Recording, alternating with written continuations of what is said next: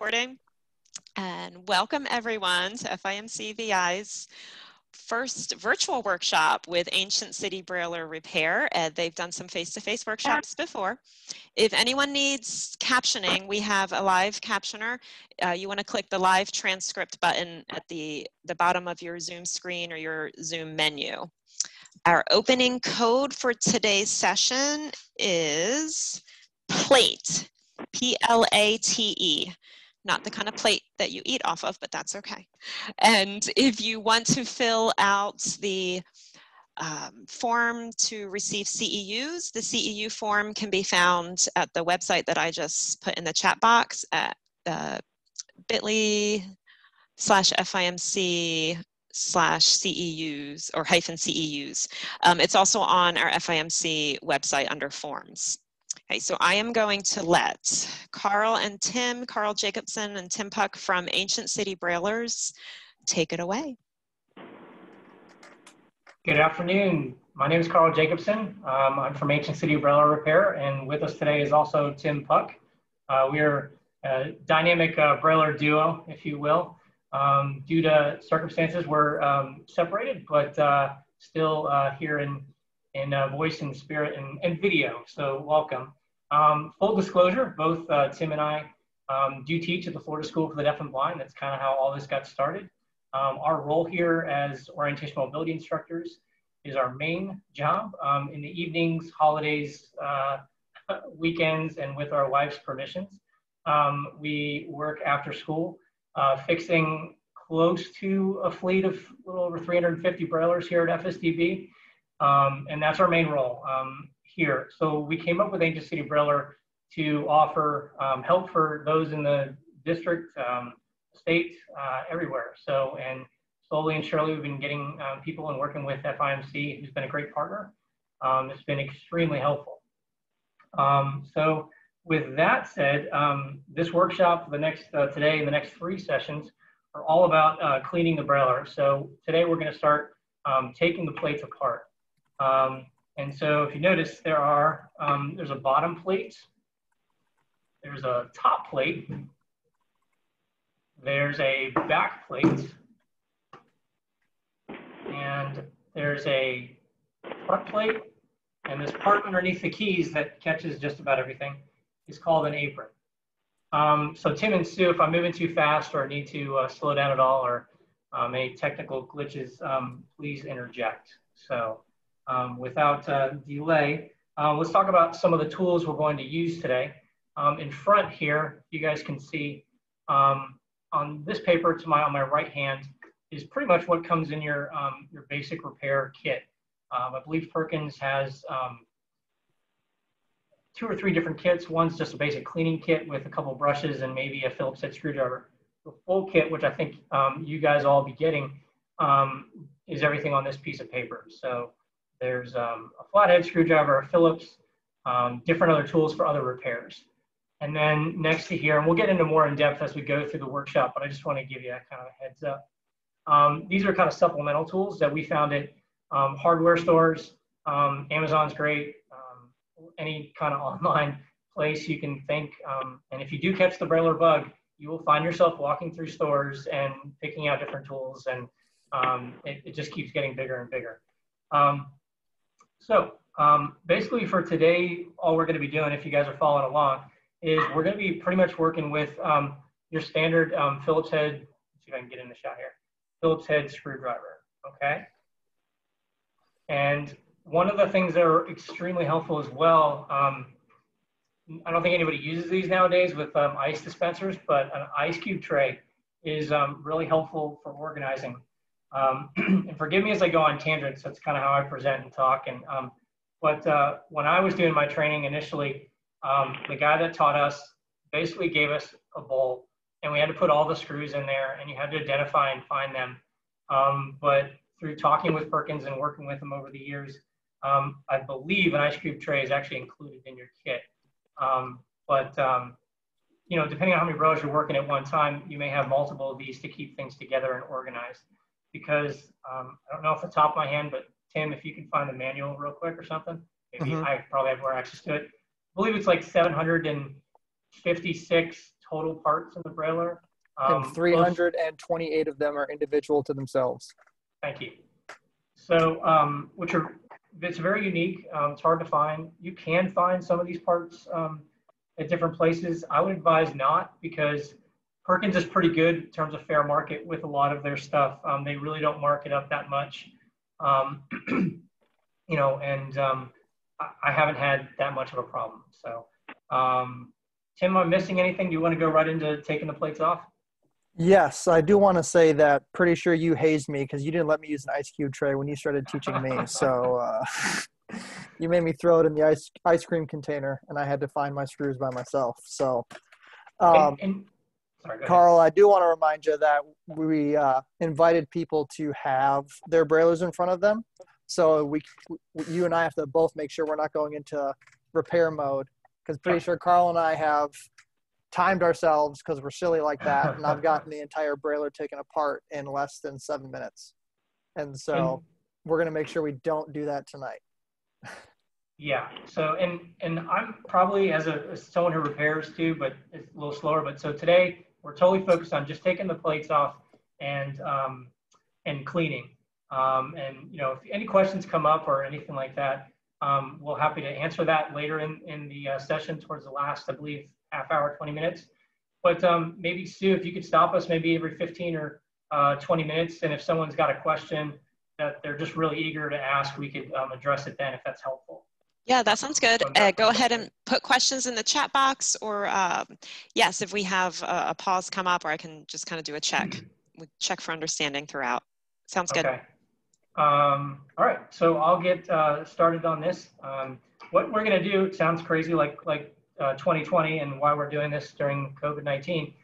You're literally going to flip your brailler upside down. So it's one of these moments here. And so the front is still towards me. Brailler's upside down. You can use in your kit, I believe comes a cradle.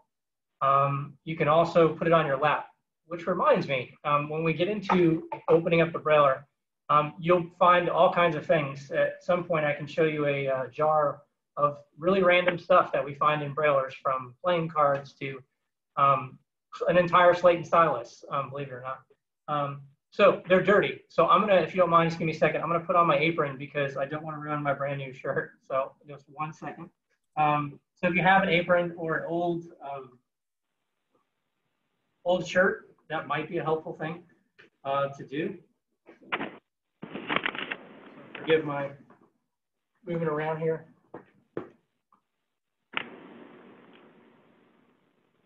Yeah, when we repair brailers, we go all out. So we have the nice machinist's aprons. That was a Tim gift. So, and for a while we were using, you know, like most schools for the blind, they've gone through a transition over the years.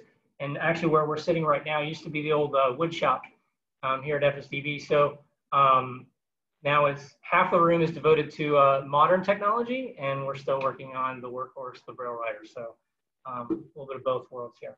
So we're going to take our Phillips screwdriver here. There are a total of 11 screws on the bottom of this plate.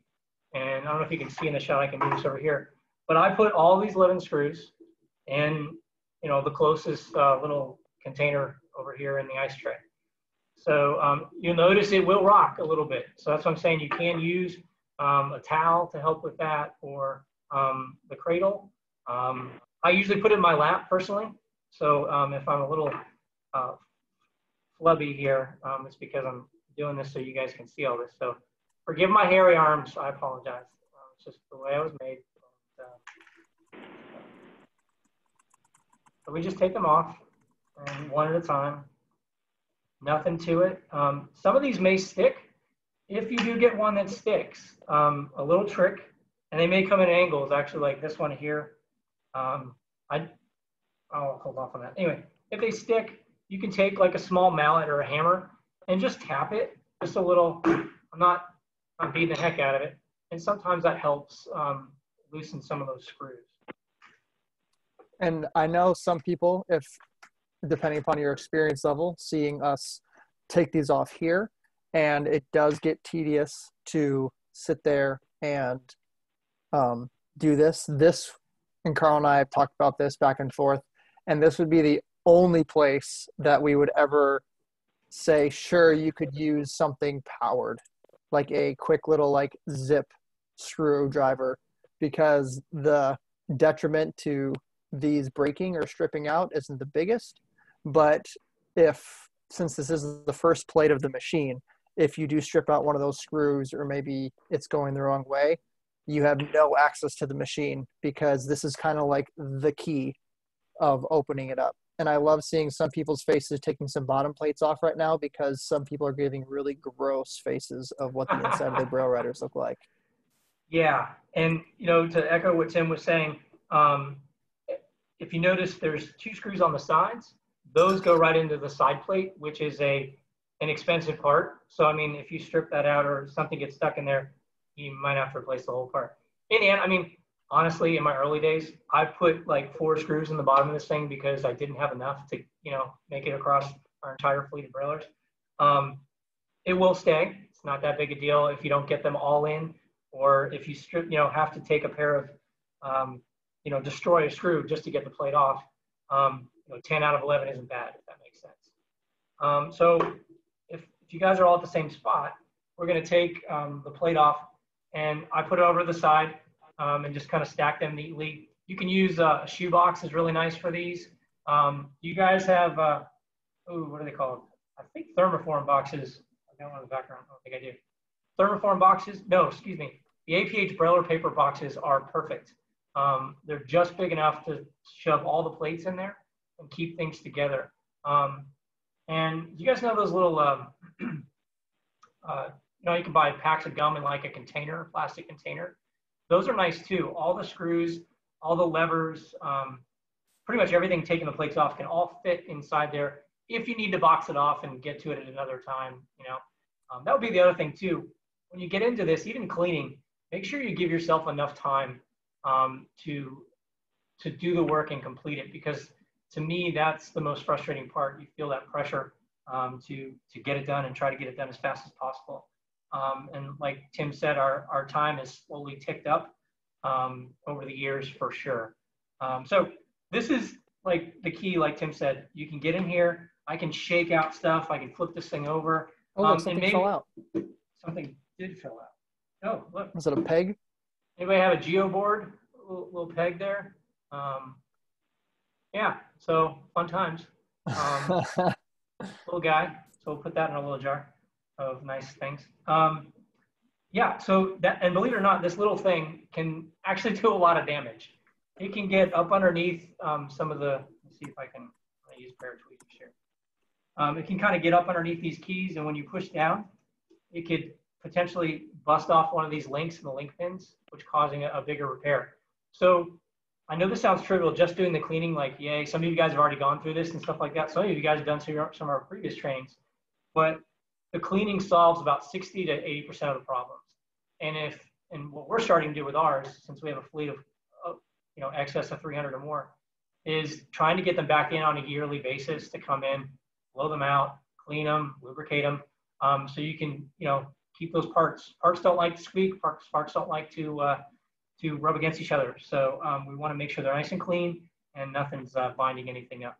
So everybody good? Sue, can you check, make sure everybody's on the same page? Just give me a thumbs up or yay. I was also going to say, if you do have a braille writer in front of you, if you could unmute your screen if possible, that way I can kind of page through while Carl talks and while I talk, and kind of keep tabs on that just to make sure. Because like we said, we want to make sure that everyone's involved in this and everyone is getting that full experience. So I don't want us to start working too fast and going through things and leaving people behind, because that's what it's all about, because we're all here to learn. Right. And the other part, oh, sorry. The other part too is, go ahead. We're not in the same room. But yes, and what I was going to also add, maybe Carl was about to say this too, is before you take the bottom plate off, because even here, this takes a few minutes to get those screws out, give that brailler a shake. We all know what it sounds like, if there's something in it or not. And I had a teacher 2 weeks ago say, I've been working on this, and it gets stuck in the middle and everything else. And I picked it up, and I literally just shook it, and then I turned it upside down, and I shook it again, and a pen fell out, and it was brailling perfectly. So the other thing too, like Sue mentioned before, this is all recorded, so you guys can always go back, and I don't want to rush through something, and I want to make sure you guys at least have some form of digital information that you guys can reference at a later date. So, because we're already pushing what, 420-ish, something around there? 420. Yep. And so far, yeah, I think everyone's good. They're probably just got their braillers in front of them. We don't have any questions so far. Somebody said she's using an egg carton to keep track of all the little pieces, which is great. Brilliant idea. Perfect. All right, so now we've got this. You can really get a good look, examine a lot of things, see how things are looking. Things are getting a little dirty.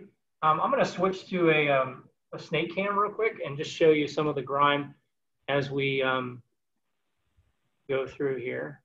So hold on one second, forgive me. And if I make anybody nauseous, I'm sorry, I'll go really slow. But you can see even one of the pawl pieces down here, it's got a lot of grime. Okay, this guy's pretty dirty. Some of the places where we put lubricant and stuff, which we'll do at a later time, already looks kind of dirty. Yours may be clear or clean. Let me back up a little bit if that gives you perspective. So I still have it upside down, and my embossing head's all the way to my left. Yours may, move or whatever. So anyway, if you guys need more detail, I just wanted to reference this real quick. We can use this and give you guys a little more insight inside the brailler and give you perspective. So I'm going to put this back and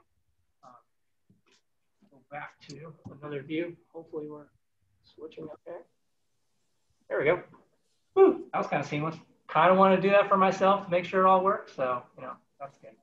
So, brailler was upside down, took the plate off. We're going to flip it and just be careful. 8 pounds of steel. So now we're going to start at the top. Again, same Phillips head screwdriver. And we're going to start taking the screws off. You can start in any which order, it really doesn't matter. Pulling those off.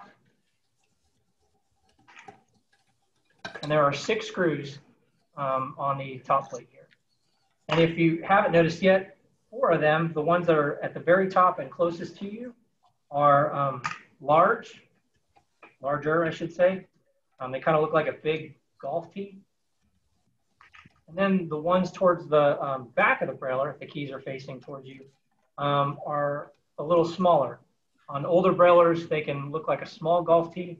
And on newer brailers, they kind of look like a 10-penny nail with a very surrounded over top there. And so now this is when you take the top plate off, before you go all crazy and shaking around, you just want to make sure sometimes these keys here can get, the levers here can get bent and may cause your brailler to have a little friction getting that out.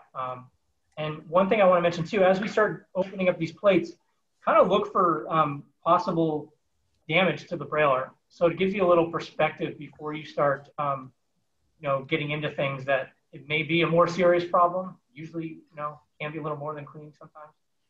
But just be mindful of that, things that just look off, a spring loose or something bent. You'll notice that on the back plate, now that we have the top plate off, you can see the, what's that? I still have 3 more screws. No worries, that one tough? They're not turning. Okay. So try downward pressure, maybe even if you, if you got a hammer handy, or I just don't have a hammer. A wrap at the top of the screw, it can come off. Which one's giving you trouble? Is the one towards the back? No, the ones on the right-hand side. Okay. All of them. All of them. And what does happen, especially if it's on one side, chances are that brailler could have been dropped, so it starts to seize everything up. And for some reason, they're always dropped on the right side. But that's most knobs. I feel like that we always change is the right side knob is cocked at a 45-degree angle, and you kind of already know. And so that does happen again more often than not. And Elizabeth also said the amount of bugs inside of this brailler is disgusting. And I also said that happens more often than not. Is this past summer I pulled quite the cockroach out of the bottom of one, and I was not a happy camper at that time. Yeah, bugs seem to happen, dog hair. you name it, we probably had it. I believe at Perkins, they actually had one that somebody shot with a .44 Magnum. So it's, I don't know, crazy things happen to brailers. So I did have a student, she said it wasn't working, so I threw it out. And I'm like, don't ever do that again. Thank you. Carl, we do have a hand up. Annalie? Okay. Yes, I have a question for those older brailers that have the little knobs on the paper lock. Those need to come off though, don't they? Yes, thank you. And so those are really tiny screws. So if you have a smaller Phillips head, those do need to come off as well. Thank you. What? So on the levers here on older versions, there's a little almost knob, for lack of a better term, that is on there that need to come off in order to take the top plate off. I can't get the screws out. Yeah, I think we have screws flying. Screws are loose everywhere. Yeah, Somebody said that the margin screw fell out. Some folks can't get them out. Well, when that top plate comes off, that back, it's called a paper guide, that will fall right out. And if it's stuck or bent or jammed, when you go to pull your top plate off, that might just come with it. And if you look at the screen now as well, that's what Carl is holding in his hand. That's called the paper guide. So I can't get the screws out of the little knobs. Yeah, I can't get the screws out of the plate. And we've got somebody else who has some, it seems like some of them might be partially stripped and can't even turn. No, that happens too. I think I need a smaller Phillips head or something. That, or you can take what I found. Yeah, a smaller Phillips head, or even a gently, I don't want you to ruin it, but you've even used, Tim, correct me if I'm wrong, but like a small pair of needle nose pliers, if you can grab it, to slowly twist it without, really damaging the screw if possible. I know it's tricky. Sometimes this part can be the most frustrating part of the brailler is getting the plates off. So. Well, this is one of the hopefully few downfalls of us having to do this, because normally if this would happen and we were in person, we would just start going around the run over and help you guys and just quickly be unscrewing everything to get everybody on that same page. Throughout, so they're using one of these. My only suggestion, if time becomes a factor here, is maybe put it back together for what you can, and then watch what we have, and then you can preview the recording again or look at the recording afterwards and follow along that way. And you can pause and get the proper tools to get some of the screws out. I wish I could reach through the screen and help you guys. Okay. All right, see if you can get that one out. So yeah, just straight downward pressure and a little bit of brute force. It's not coming out for me. It's got to come the rest of the way out. Okay, let's try this one, please.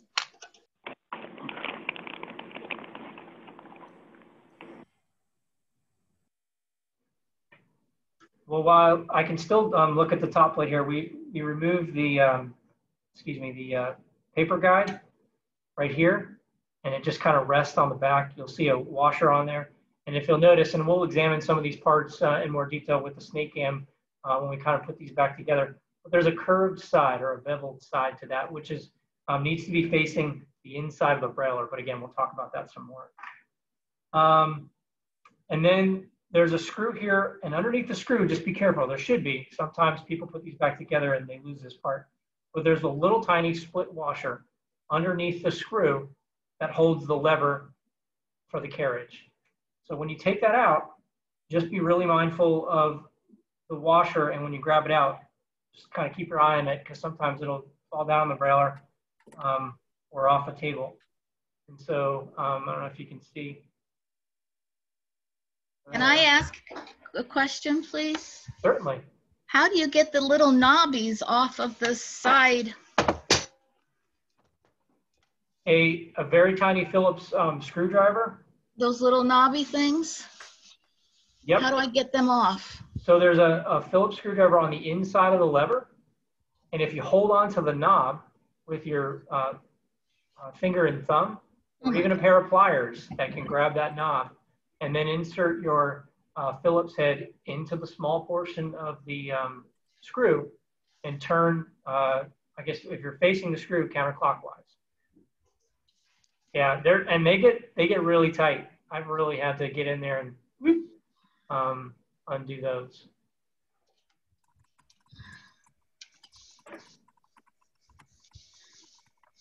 I'm way behind, guys. I'm sorry. You're all right. While she's working on that, I'll talk. So the screw has got a split washer in there that's really tiny. And so what we do is hold those two together. And then while we pull the lever out, and you might have to kind of give a little wiggle to get it out. Sometimes there may be a lot of grease compacted in there. It could be jammed. If it happened to fall or break, may cause issues. And then what I do, because this screw looks very similar to, if you notice some of those top plate screws towards the back of the brailler, they look really similar. So I screw this one back into the lever a couple turns just to make sure it's in there. And then I put it with my tray. So right now, we're looking at the bottom screws, top plate screws, and then we have a separate compartment for the lever and the, Tim, what's it called again? I'm drawing blank. Paper guide? Thank you. Paper guide. And there was a question in regards to when taking these screws out, and Carl, if you can point to this area as I talk about it, all these screws that you took them out of are connected to the plate by a square nut.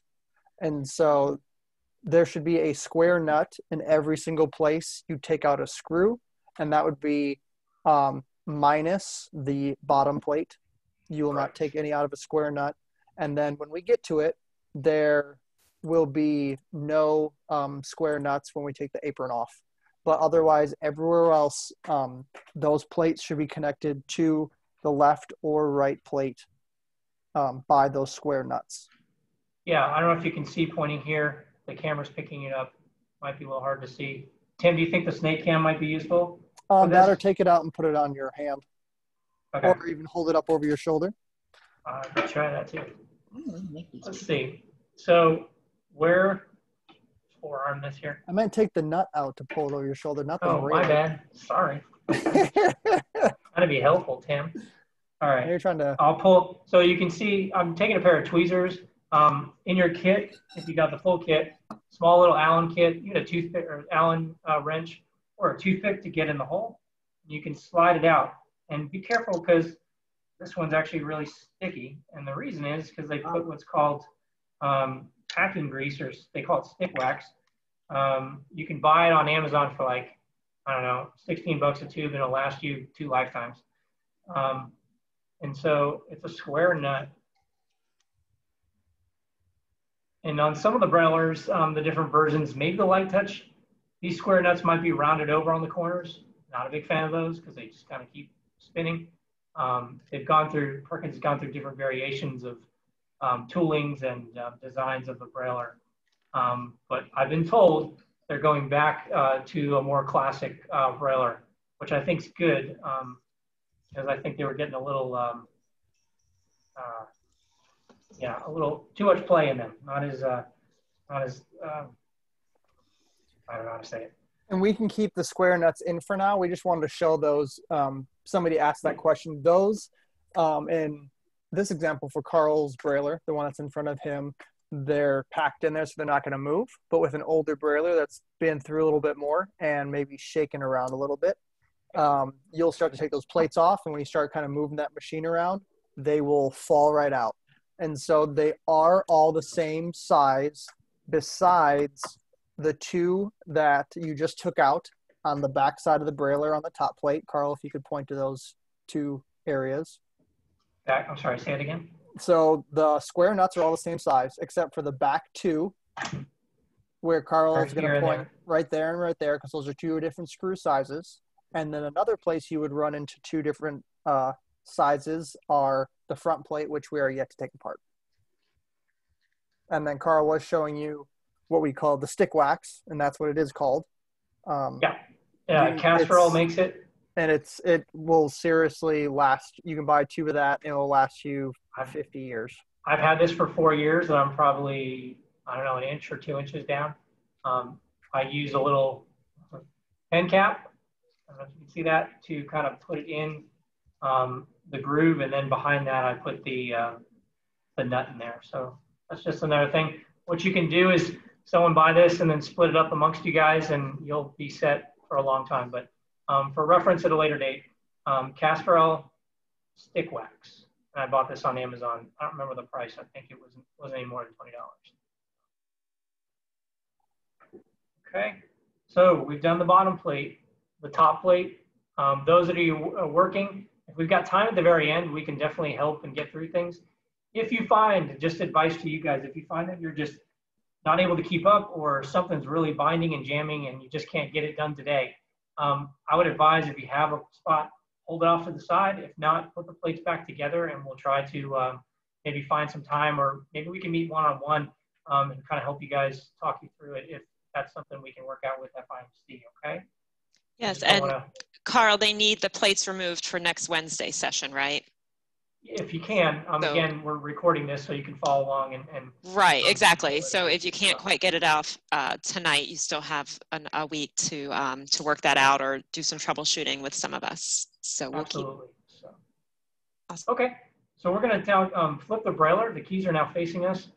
You can slowly turn it, or you can take it around, and either way, however you want to get the back of the brailler facing you. Again, same screwdriver. You can use the smaller one or the bigger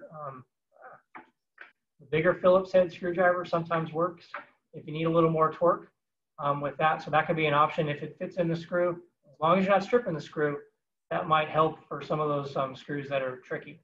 So there's only 4, and again, they're the same size as the large screws that were on the top plate.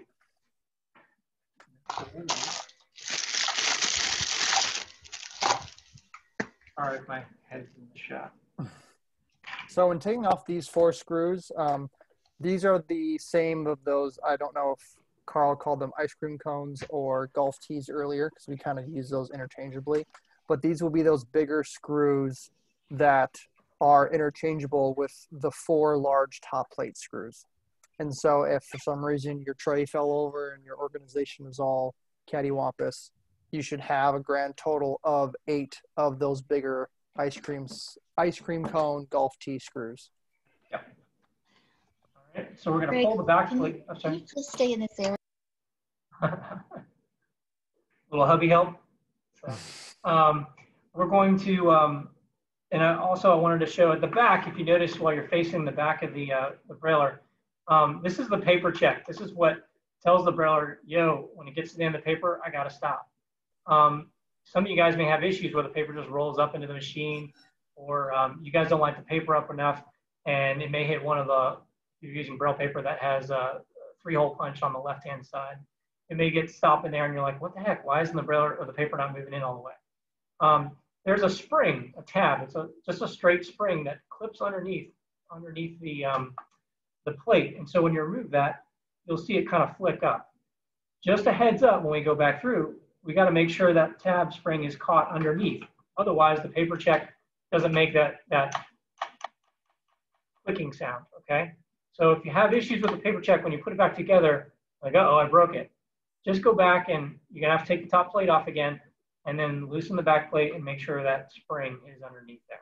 And when we put the plates back on tonight, we will demonstrate how to make sure that that flat spring goes underneath the back plate. Absolutely. And something I want to mention too, and this is what I think people get frustrated with when working on the brailers, and where I've gotten frustrated, and Mr. Puck as well. Every little part of this braille writer is connected to another. It's a system. And so if one part's not working, something else may not work. So that's why it's very important that we're taking the plates off and cleaning them so we can examine the systems, and you may be able to give, if you're not doing the repair, a repair person a little more information, which is extremely helpful. Background information of what happened to the brailler, it's golden if I've got some idea. So we've done bottom plate, top plate, back plate. here we go again. We're going to flip the brailer upside down with the keys facing us now. And the apron is facing us. And we're going to take our very long Phillips screwdriver here. And Tim, do you think I should use a snake cam for this part so they can see? Because it's hard to. Yeah, let's do that. So turn it towards you for now, and then use the snake cam to just to show where they're at. Because what's going to happen, depending upon the year your brailer is designed, there's going to be 2 different ways to take the apron off. Most of them, because it was not a very long time that they made this change, was that you will actually have to feed if the brailer apron is facing away from you on the right-hand side, so you'll have to feed that screwdriver through the back assembly of the braille writer. So Carl has flipped his around like I'm explaining it. So Carl, go to the right. And there is a hole at that back assembly. And that's where that long flathead screwdriver, long Phillips head screwdriver goes through there and feeds all the way to that screw. Sorry, it's really hard to do. Anyway, you can see it connecting with the screw here. If I can line it up. And then okay, so it travels through. Mm-hmm. And so that one travels through. And then on the left side, there's no space for that. And so you kind of have to go right over the top. Me personally, I like to run the shank of the screwdriver along that screw that's right on the left. So Carl, lift up a little bit, right there. And that seems to be the perfect spot. And this one can be a little more frustrating because there's no good way to get it perfectly lined up. All the screws in this machine should never be over tightened, should never be under tightened. There's usually a good sweet spot to a good hand tightening that should work. And so this left side one can be a little more difficult, and if you're reading the manual, it actually says you don't need to take the screws out, that you can just loosen them enough and the apron will come out with the screws connected. But myself and Carl, you can correct me if I'm wrong, but Carl as well we like to just take those screws out all the way. It gives a little bit more freedom that allows for us to get that apron off and kind of not have to worry about hitting the threads on those or stripping them out, trying to over tighten or loosen them. Yeah, for me, just, if I feel a part's in there, it never gets really removed over. Some of these brailers they're older, they're 50 plus or some of them 70 years old. If you got a screw in there that's never been removed or cleaned, that can build up a lot of grime over the years. So I like to take whatever I can apart. So, all right, I'm gonna put this back. Switch cameras again. And you can see already, I have a little grime on my hand, so that might be happening too. So this may be one where you want to put it in your lap, or sometimes I turn it and I get my forearm on there. But again, be careful because you're wrenching down on this, it slips, and just be mindful of your tool and tool use and safety. And I mean, we do joke about like our aprons and everything else, but before we got those nice shop aprons, and I can tell the story to fill time if people are still working on it, and Carl can take his apron off. And I mean the apron as the brailer. We had these cloth aprons, and he was trying to tighten something, and it was the exact day that we got those aprons. And Carl had slipped and about shoved a flathead screwdriver almost like through into like his rib cage. And we used to have these old cloth ones, which he would have been in a world of hurt, but it skid right off those new shop aprons that we had bought. And so it was kind of just funny that we were wearing our proper PPE.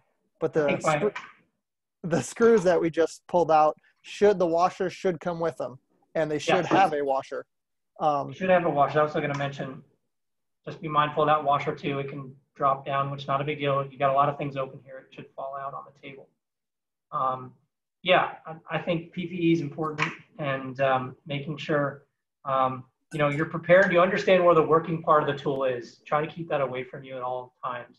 So I come in from the back. If it slips, I'm not there. Nothing hurt. But if I were to, and I've done this a lot, where have it towards me, I'm really, and it slipped, and that's exactly what happened. It just went, whoop. I'm glad I had this on, so thank you, Tim. So the apron now, I don't know if I can show you this or not, but if you notice part of the, I have the brailer, the back at the top, the front down on the table. And I'm showing this because the front plate actually fits down in a groove inside the apron. So this might be a little tricky in terms of getting it off. So just kind of hold your thumbs on the two side plates and just kind of slowly wiggle, and it should come off. You may have to give it like, kind of a good wrap, but just be careful it doesn't fall on the floor. I've chipped one of these before. And another thing too is to examine, especially when you get going back, because we talked about the angle from the long screw coming in to put that back in. Really examine the inside of these screw holes inside the casting. They get grime in there. Sometimes they get little pieces of metal in there from the casting or the screw itself. And examine your screws. If your screw has any warping or grime in there or something, clean it before you put it back in. Sometimes I like to put a little dab of rubbing alcohol, which is, by the way, what we mainly use to clean the majority of our brailers. To put that in there, it will eventually evaporate, so no harm, and it doesn't really cause any corrosion. We try to find the highest proof or whatever, highest percentage. So we found this on Amazon. Was it $16 a bottle, Tim? Yes, and it was very sporadic when I found it because we've looked for months and haven't been able to find anything in store and everything else because of our current climate that we do live in. But I lucked out one day and decided to look for it. So if you can find it, we try and use 90, and we'll just keep saying 90 proof, 90 proof or more, because anything below that, the alcohol either has extra moisture and stuff, and it takes longer to dry, and it also will leave a film on the braille writer itself. Yeah. And so, and we've definitely noticed that, but if you're using 90 or above, or especially if you can find 99.9, like that one is, you can tell because you'll wipe it, you'll scrub it, and it will be dry instantly. Yep. So, and also, Carl, I want to interrupt real quick. If your apron is stuck, what I have a tendency to do sometimes, because if you can see that the front plate, there's actually the little teeth on it. So right above Carl's knuckles. Amanda, I see you waving. Yeah, I'm only seeing tools. Your tools. I don't see the machine. Is anybody else having that issue? No, not me. Well, yeah, what happened? And maybe it's your view on your Zoom. Maybe try clicking speaker view. It's at Zoom 100. Do I need to click that down maybe? Possibly. Oh, there we go. All right. Sorry. No, you're fine. You're fine. She's back. Yeah, but I still can't get that screw out on that back plate. I'm so sorry. Keep working on it. And so the teeth that are on the front plate that hold that apron on, they're offset. So it's more difficult to almost start putting it on, and we'll get there. But something that I do like to do myself, especially when it's stuck, Carl, if you could just hold that apron on like it's still on there. Yep. You can take a flathead screwdriver or even that Phillips one. There is a little bit of a lip right there. So you can take a screwdriver and you can kind of feed it underneath the front of that apron from the back. So Carl, put your screw head tip underneath. Nope. A flathead screw? Yeah, use the flathead one. So your kit does not come with a long shake flathead screwdriver, but we would suggest one. Yep, right in the middle. And then kind of use it like a fulcrum and a big lever, and I give it a little bit of either a twist or even a little bit of a slap on the back end, and the apron should pop off like that.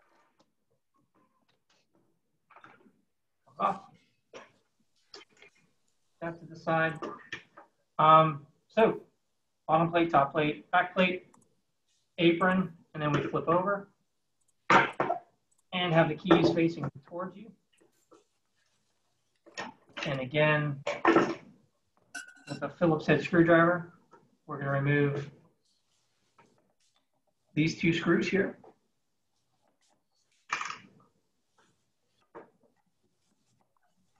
So these two screws are different.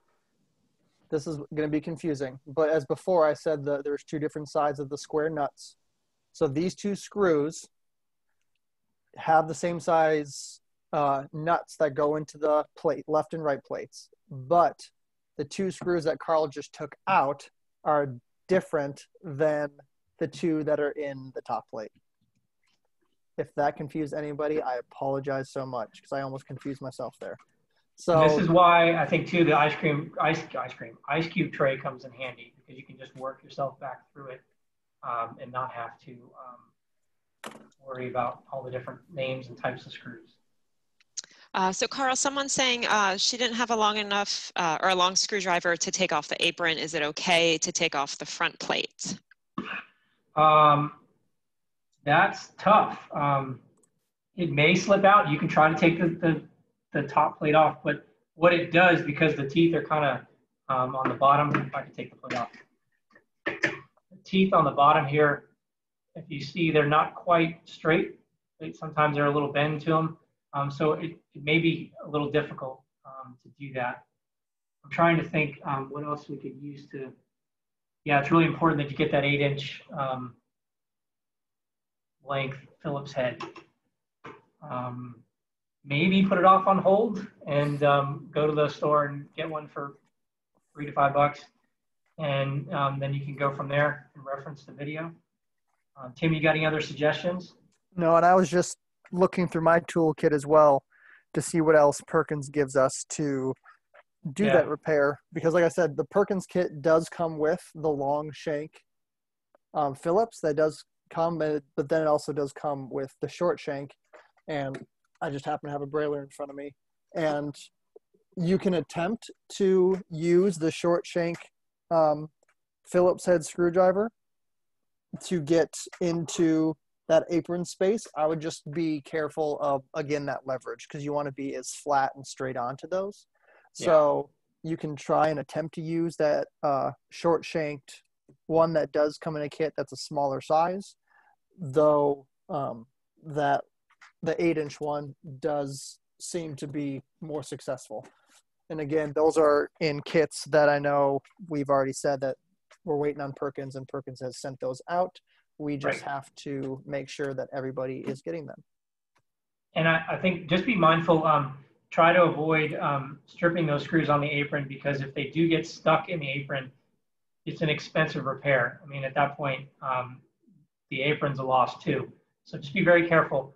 If you can run to the store and get yourself an 8-inch or a long Phillips screwdriver, it'll save you a lot of grief and hopefully money down the road. Moving forward, we took the front plate off now, and we're almost done. There's one little piece, if you look to the right here, where this is called the mainspring, a little button-shaped circle over here. It's kind of the powerhouse of the brailler. It's a spring, but right above it is a little piece of metal you'll see hovering over the chain. Sometimes they're really, really hard stuck in there with some grime. You should be able to pull it out with your finger.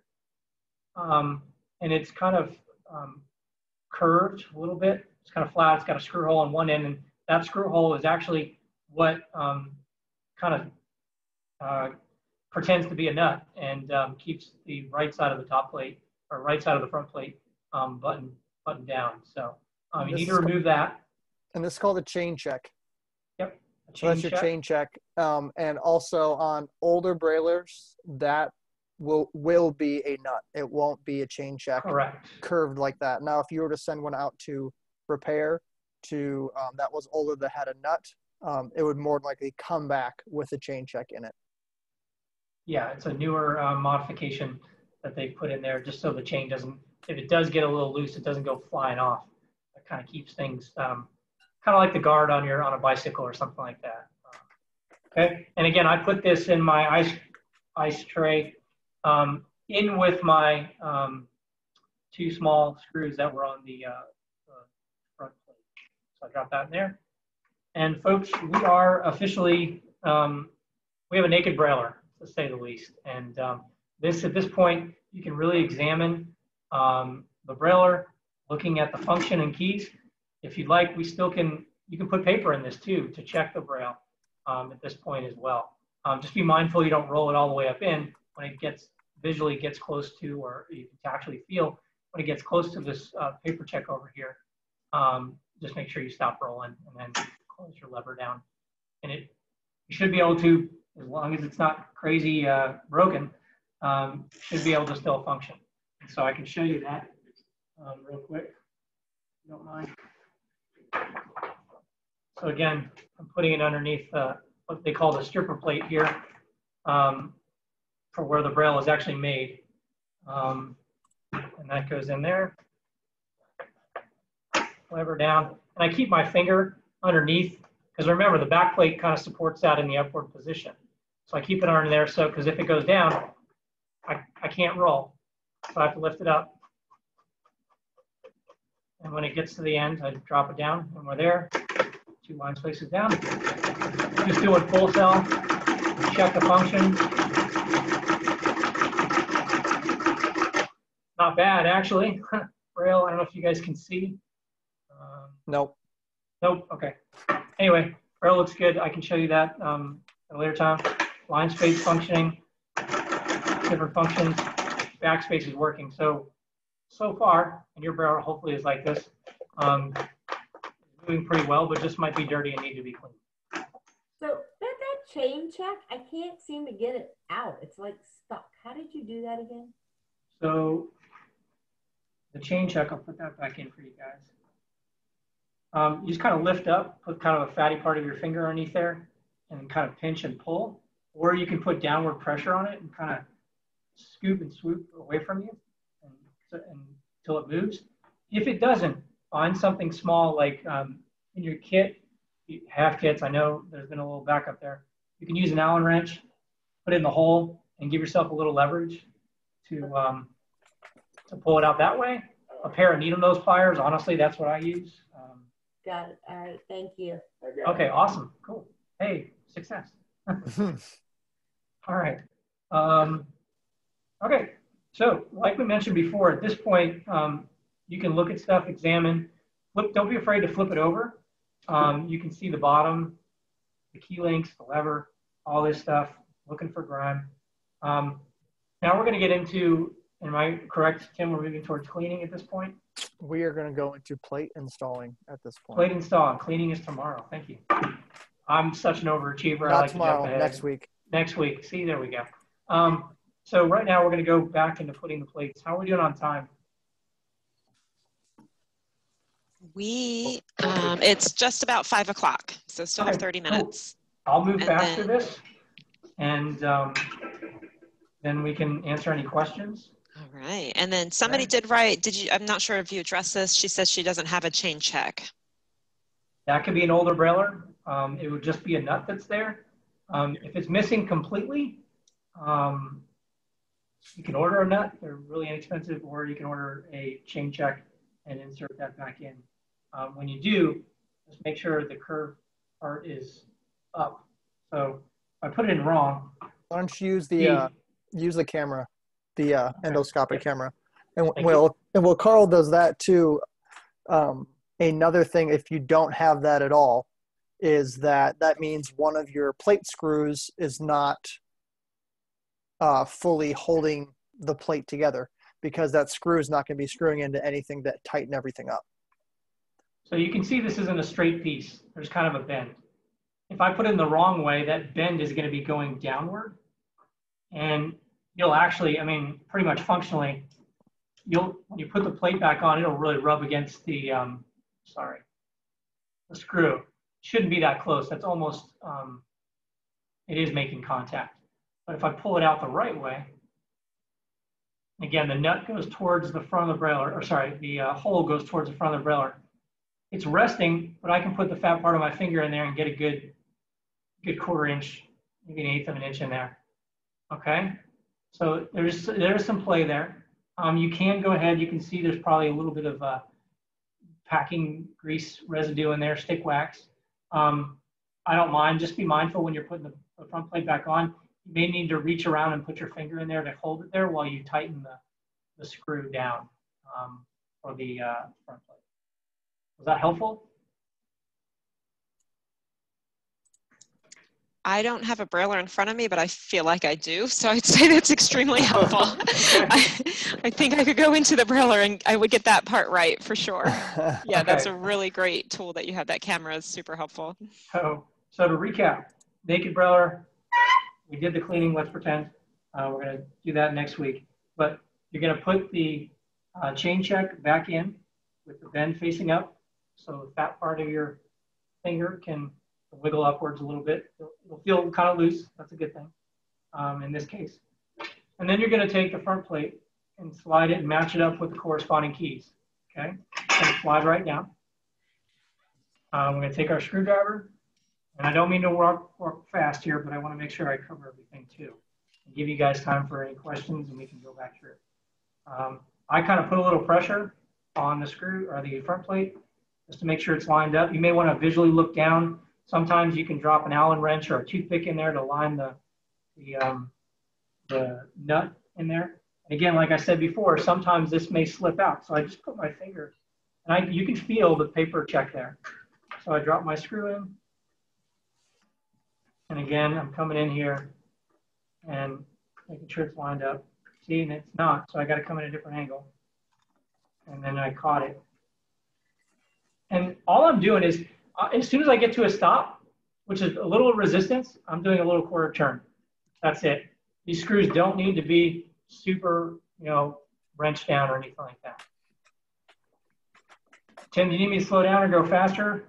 Nope, that's good. I was just going to add just exactly what you just said. Just any screw in this entire machine does not need to be over tightened. You'll notice if you over tighten your front plate and you really wrench down on it, the carriage that rides underneath that front plate will actually start to rub on the underside of it, and you'll actually hear a really gross metal rubbing noise, and you'll probably know that you over tightened your front plate. Yep. And so at this point, once the front plate's on, you've got the two screws. We're going to go ahead and we're basically working backwards here, flipping the brailler over. I like to keep it the front away from me at this point. Go ahead and grab my apron. And again, that groove I mentioned before, which is right in here. We're going to take a corner and kind of align the teeth on the front plate inside that. And it's not going to want to go at first. So if you can get one corner, doesn't matter. Sometimes it's the right side, sometimes it's the left side, sometimes it's both. This one, it looks like my left side is working out better. And by holding it on the corner there, just give it a little tap. And you'll notice at this point, and it's going to take some force, but like right now, it doesn't want to work very well. So you're going to have to pull it back out again and line it up. So those screw holes are lined up with the brailler here. And it doesn't want to cooperate. So that may happen too. There we go. And so with those offset teeth, that's the pressure that you're trying to deal with of trying to put that apron on into that slot, because you have 10 little teeth on the front plate that you sit there and have to all line up at once. And technically now, if Carl were to button this whole thing up and the brailler was just sitting there, really wasn't moved, the apron would just stay there because of the pressure that those offset teeth create. And so you want to move it left and right, kind of up and down a little bit to make sure there's if you notice when taking it out, on part of the side frames, we need those holes to line up. And so then we're going to take our long Phillips head screwdriver. If you have a magnet, sometimes magnetizing, especially things that are farther away from you, are helpful. It kind of holds it on there. And then I'm going to come in, and again, I have the brailler kind of tilted away from me. And what I like to do, because sometimes it doesn't seat correctly, I take my hand. I'm not putting any downward pressure on the Phillips head screwdriver. I'm just kind of making sure it lines up. And so slowly, sometimes I've got to back it out and make sure it seats correctly. And then just kind of hold your finger there, give it a little bit of support, and then we can start turning. If at any point you feel any resistance, this is very important. You don't want to cross thread this. And that's why it's very important to clean all of these things to make sure they run as smoothly as possible. And so I'm just slowly going down. And as soon as I feel resistance, I might back it out a quarter turn because now I have to line up the right side. So I want the apron to be loose at this point. So I'm coming in on the right side here. Again, may need to manipulate and move. I don't know if you can see that rocking a little bit, kind of move in the apron. And see, this one's coming in at a bad angle. I'm gonna back it out. I'm gonna kind of reposition the apron and see if I can get it set and go a little slower. See, now it just wants to turn and it's not setting. So put a little pressure. And what I'm going to add too in this brailer, as we were saying before, on this side, you can do it one of two ways. Carl's doing this one, but then like we were saying, if it is giving you a hard time, he can feed the long handle and the shank through the frame, through that back assembly, and it's going to give you a better angle to tighten those screws. Yeah, on this apron, they have a little.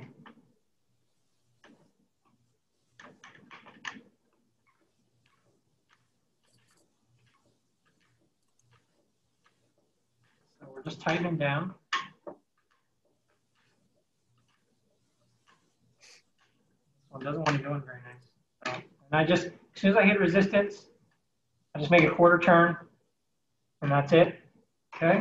Now we're going to flip the brailer back over. Once we have those screws and washers in, okay, it's facing us. We're going to rotate it so the back of the brailer is facing us. And just to give you a heads up about some of the grime that we've seen, and we'll make sure not to clean this one so we can see it next week. But you can see this guy's pretty dirty. My thumbprint's right there, so hopefully nobody steal that. And it builds up on the corners here. And you got to think all these cams, which are what if we can get underneath there, push these. I don't know if you can see it. Yep, you were there, right there. Those are the little pins. So the feet of the pins that actually go up and down, and when they go up, they make braille on the underside of the paper. And so they run back and forth, kind of moving left and right there. And that, it's a lot of traveling of two pieces of metal. And it will pick up a lot of grime. And this is the only part of the brailer that really, aside from the front underneath the carriage, but the back has an opening for your bells and margins in the back, on the back plate. That's where a lot of the dust just comes in. Grime. So if you've got covers or even a nice lint-free towel, tell your students to cover them up at the end of the day. I know it's a hard thing to ask, but it will save dividends. My grandfather went to the Indiana School for the Blind, and I have his brailer that, you know, they used to come in a big case. Thing looks brand new because it's been, when it wasn't in use, it was put in a case. And anyway, from that perspective. So we did the apron, the front plate, the apron, we're working backwards. Now we're at the back plate. So here's the part we mentioned before. I like to examine my margins. This one's jammed. That's okay for our purposes today. But check things, check the bell. We want to make sure, see if we can get this. I come in at an angle on the side of the paper check, making sure this corner right here catches the spring. Okay, and then I insert it underneath the paper check and then put the other side. I would also suggest making sure your embossing head is in the middle, because what can happen is if, let's say, the person you last used it was making, I don't know, some note cards and the margins were very narrow. You go put this back together. Now, because my margin stop is way over here, my brailer embossing head is on the outside of the margin. So therefore, when I move it, it's only going to move where the margin stop is. So just make sure your margins are all the way over on both sides. Embossing head's in the middle. Take the corner of the back plate, catch it on the spring. So the spring goes underneath, and then let the brailer rest. Sometimes these can get a little warped and they'll just keep falling out and falling out. Just kind of hold it there with your hand, grab yourself your screws, And we'll start inserting those into the 4 corresponding threaded holes. And even with older paper checks, if you'll know it's under spring tension, so you should be able to hold that back plate on and kind of flick your paper check, and there should be spring tension to it. Even on older broken ones, there should be some sort of movement. If you kind of just lift it up and it lazily drops down, also lazily drops down, it's probably dirty. But if it just kind of clicks and doesn't spring back, you more than likely are going to need a new paper check, or you miss the spring itself. Yeah, so we want this sound when I flip that up, because that tells me it's working. But if it's not underneath there, you're going to get this sound. It's just going to slowly fall down. You want it to go snap, snap, snap.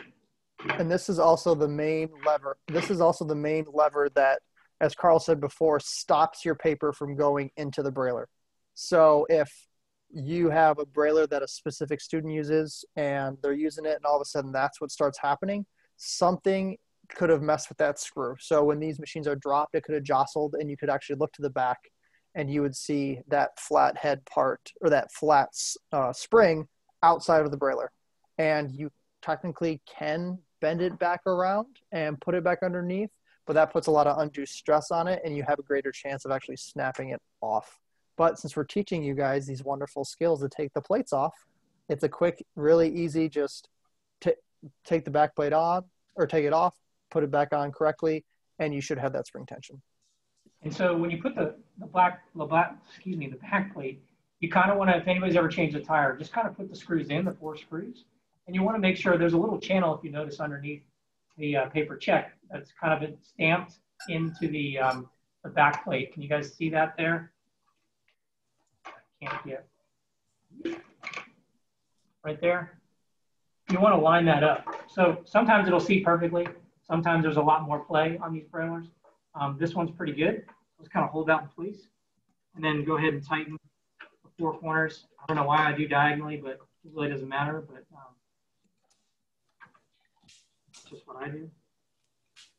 So now we're getting very close to the end. We're going to rotate so the keys are facing us now. And our paper check is making that nice snappy sound. We're going to go ahead and rest the paper guide with the beveled side. It's curved. Well, the snake can be useful here. Yes. Okay, let me go switch to that real quick. I always forget to take the little word off. Okay, so let me get a piece of paper.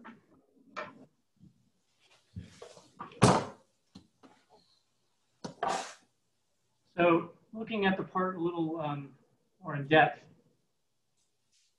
you can see one side is beveled. We want that to face the inside. When I say inside, the middle of the brailler. Okay, I don't want it facing out towards the knobs. I want the bevel facing towards the carriage, if that makes sense, the working side of the brailler. So if I walk this over, it's going to rest just like that. The bevel you can see is towards the middle of the brailler.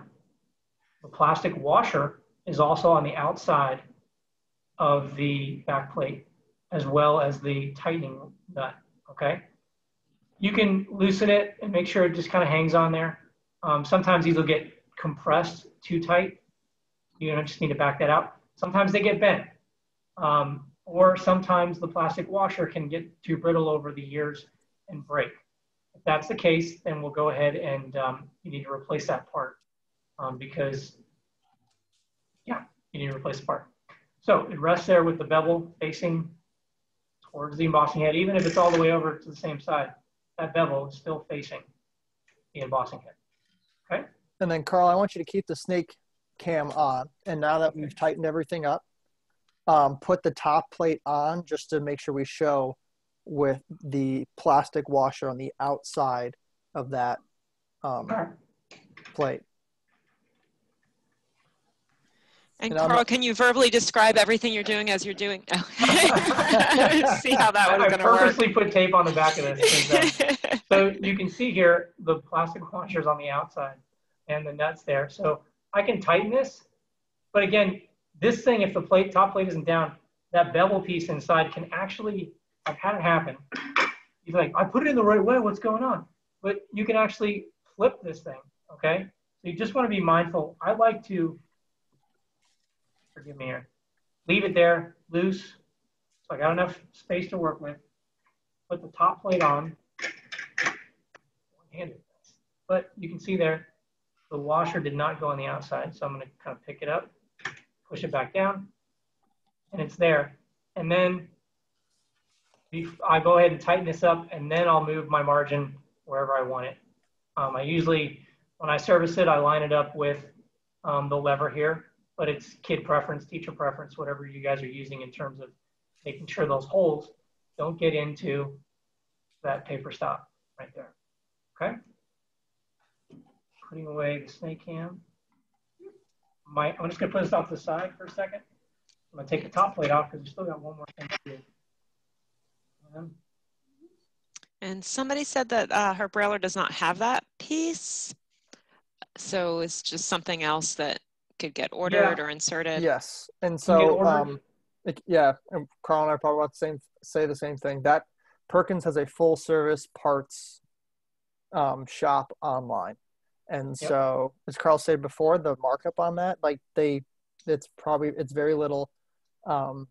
I'm trying to remember if I can remember an accurate price for that piece because we just ordered some ourselves. But this would be like $4. It's like $4, and that actually is a lot because most of these are screws and nuts that are 5 cents or 90 cents. But because of the machining of that part itself, it's $4. But yes, that would improve the accuracy and function of your brailler to get that piece. Okay. And Annalie has her hand up. Okay. Yes, this paper guide piece, can you explain what you mean by beveled? Yeah. So I'm going to take this back. You see how, if we look. Don't tell me see because I'm blind. Oh, I'm so sorry. No. Okay. So do you have the piece in your hand? Yeah. There's like it's like a rectangular little piece. Yep, it's a rectangular piece. One side of it is very square. You could probably put up to a wall, and you might build a nice house with just that square because it's very machined piece. And the other one side, is cut away. Like a bullnose countertop. Yeah, it's curved. Yes, ma'am. So we want that curve to be pointing. Okay, remember the screw is going to go on the outside of the brailler or the back plate. Right. So when we set that in that little channel there, the bullnose part is pointing towards the center of the brailler, away from the knob. Okay, because I thought when I took it out, it was pointing downward, and I've been trying to put it back in. Gotcha. Yeah, no, I understand. And sometimes that happens. Sometimes I'll accidentally put it to where the, smaller side or shorter length of the paper guide is facing up where the bevel is pointing upwards or downwards. So we just want to make sure that that bevel, kind of a half of an arrow, if you will, is facing towards the inside of the brailler. Does that help? Yes, sir. Thank you. Okay. Woo! Dr. Lewis would be proud of my visual description skills. All right, so I'm going to back out here. And once we have that in place in the channel, the paper guide, we're going to move towards the actual stylus and reinsert the lever. So we have a screw with a little tiny washer that we put in there to keep safe and cozy while we finish the rest of this. So forgive me biting this in my mouth. I got to take it apart. Oh God. So right now, Carl is taking the tiny screw out of the lever with the camera in his mouth. And, and when we go to insert this lever, the reason that we choose, we want to keep that screw because the washer that is connected with that screw into that lever is very tiny. Yep. And on any floor and any surface, it will disappear as soon as you let go of it. And so when we insert this lever in, we have to obviously take that screw and washer out, and we're going to feed the lever back onto the post. Now, you'll notice that if you just go straight through, it's going to feel like it's in, and it's actually is not. There should be an audible kind of pop or an audible click that you should hear and feel. And this normally will not happen if you just feed that lever straight through. So what Carl's doing here is he's actually kind of using one hand to play with the metal bracket that the lever is feeding underneath of. And then he is wiggling the lever back and forth until it feeds in and gives that little bit, because there's a bevel and a kind of a collar on the back side of that lever. And that's what's going to be going towards the machine. And that's what has to feed into that space that eventually, when everything is put together and you use the lever, is moving that metal piece to allow for the carriage and everything to unlock. And this can be kind of tricky. So don't be discouraged. Take your time. You might have to play with it a little bit to get that seated correctly. So yeah, for those who can't see, there is a collar on this.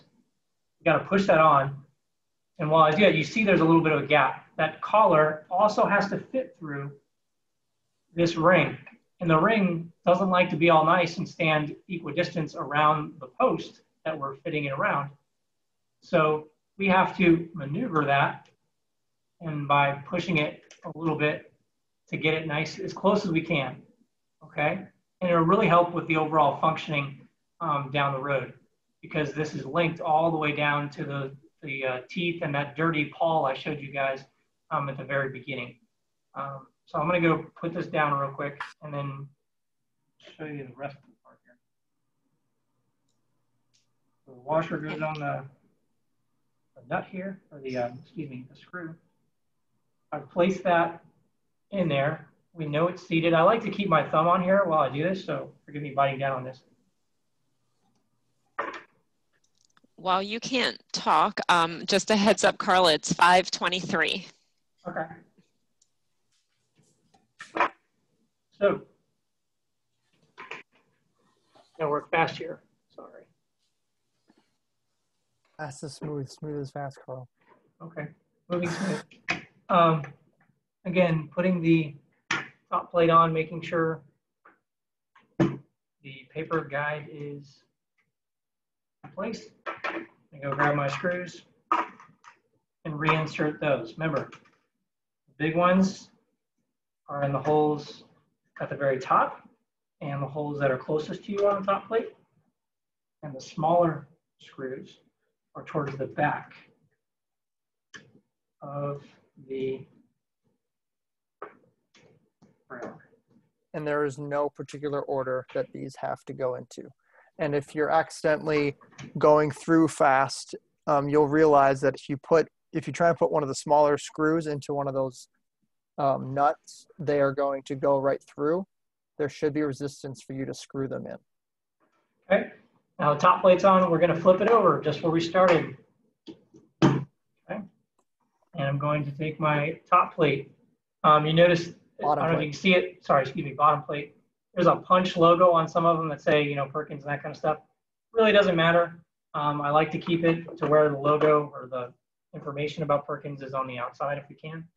I'm gonna grab my screws, place them in the middle, or you can take them one at a time and just move around. You may have to position the bottom plate to line up with some of the corresponding things. If you're finding it's really off, you can go back through this and maneuver the apron left to right to kind of line up with the holes. Or, I mean, I've done this too. You can find something, a little file or something to pull away some of this is what they call like a hardy cardboard, pretty stiff stuff.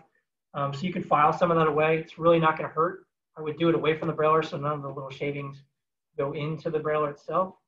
But I have done that because I'm just, you know, sometimes it's the end of the day and you're like, woohoo, I got it done. I'm like, I'm not taking this brailer apart again to just maneuver the apron. So, and like Carl's saying, this can be one of the most frustrating pieces when you get a brailer and you're putting it back together.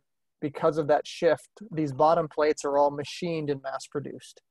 And so when you start moving everything around, and if anybody does still have their apron in their hand or looking at it, those machine screw holes that run across the apron piece, those obviously move depending upon where you tighten those. And so it can be kind of difficult to go through, and you do sometimes get frustrated and muscle. And that's where you want to throw your $810 machine across the room. Is it 900 now? Not sure. They went up. I think they changed the price for the first time in, I don't know, 50 years. I got one more screw. I skipped a hole because it wasn't working well, but we'll see if I get it in there. There we go. And so we can see all screws are in. And be careful you don't put them, there's two other corresponding holes that are closest to the foot. Avoid sticking them in there, they're kind of difficult to get out. That is actually an adjustment port to the brailler, if you will, to adjust the beam and some of the braille production. Folks, that is putting the brailler, taking the braille apart, examining, and putting the plates back on. This is our first go around doing virtually here, so hopefully you got some information, useful information. Hopefully it didn't frustrate you, or maybe you're just understanding how difficult these machines can be, but we're here to help whenever or however possible. So, any other questions so far? Whatever time we can extend, I've got time if you guys can, but whatever works. We have one question. I've heard to put them all in loosely, then go back and tighten, right?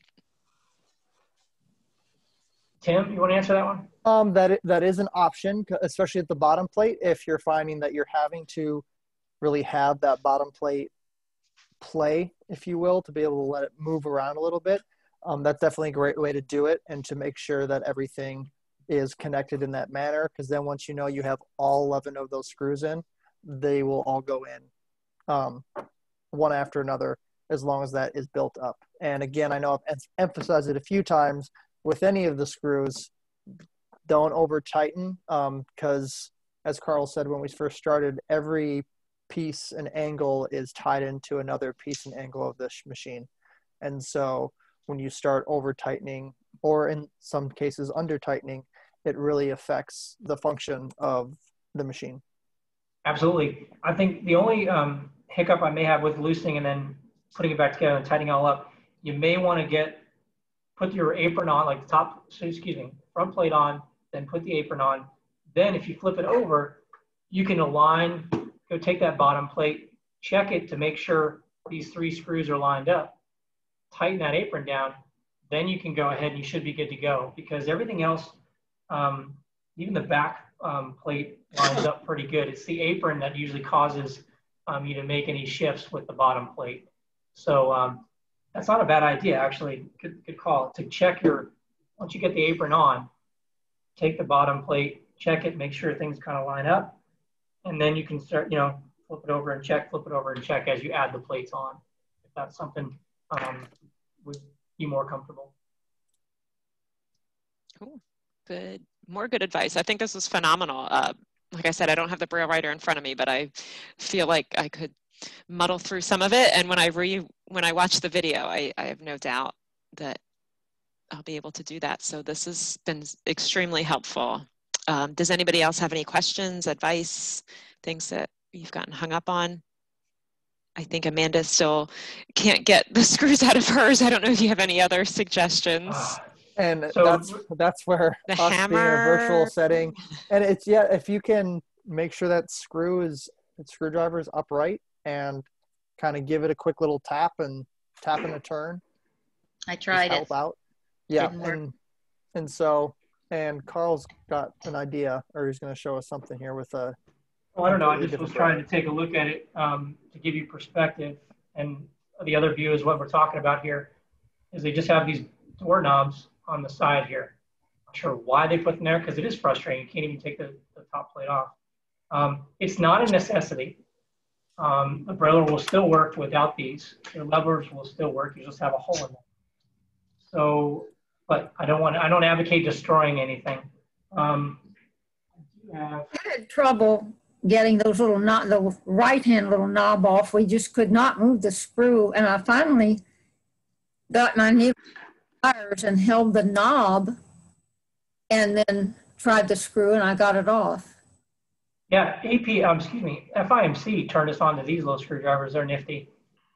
Really very small Phillips head screwdriver that you can get in there. And I mean, give yourself some support, push, and if you need to, take a small mallet and just give it a little wrap,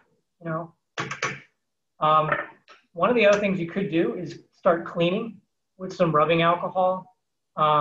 If you even have, I'd stay away from WD-40, but if you can kind of tape off the area and just use a little bit, let it sit, and maybe it could be rusted and seized up. We've had that happen before.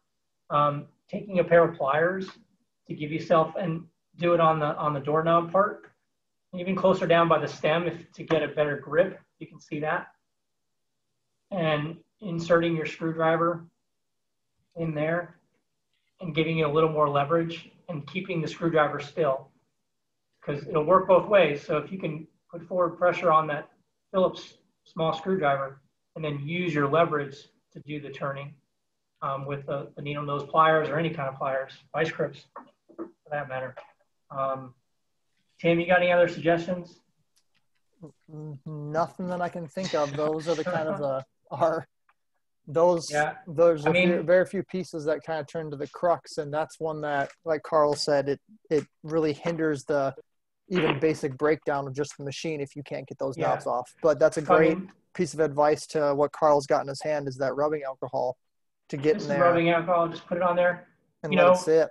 If I'm not advocating one or the other, but this stuff here, if you go on, it sounds crazy, gun supply stores, some of our cleaning stuff that we use that we can talk more in depth, but to help you over the weekend, if you can get it and order it, it's called CLP.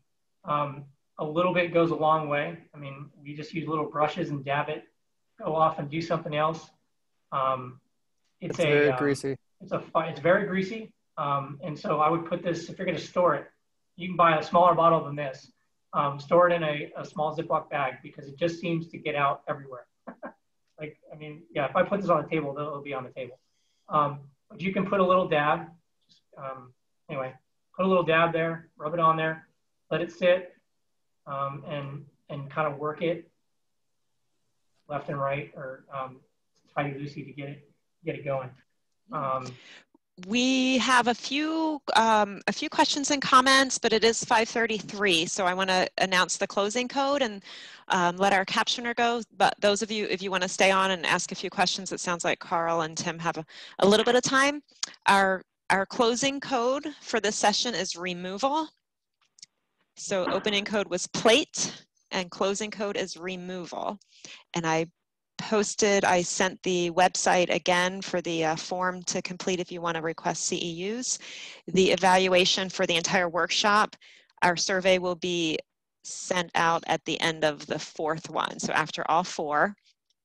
So I want to just go through some of these comments. I love the snake cam. This was great to have the camera views. Super excited for next week. The videos, we will probably get those up within the next day or two. And FIMC has a YouTube channel, so just search for FIMC-VI on YouTube, and that's where we'll be posting them. We might also have them linked to our events page under past events. No question, just really appreciate this. The information was great. Thank you so much. Somebody said they're starting with a broken brailler, but thanks for the information. Thank you all. This is amazing. Yes, thank you all for coming. And remember, next week you need to we're starting with the plates off, right, guys? Yes. Yes, if we can. Not a big deal if we can't. We can spend a few minutes if we need to, but that'll help the time for sure. Okay, so if anybody wants to stick around to ask some questions, we can do that. I have a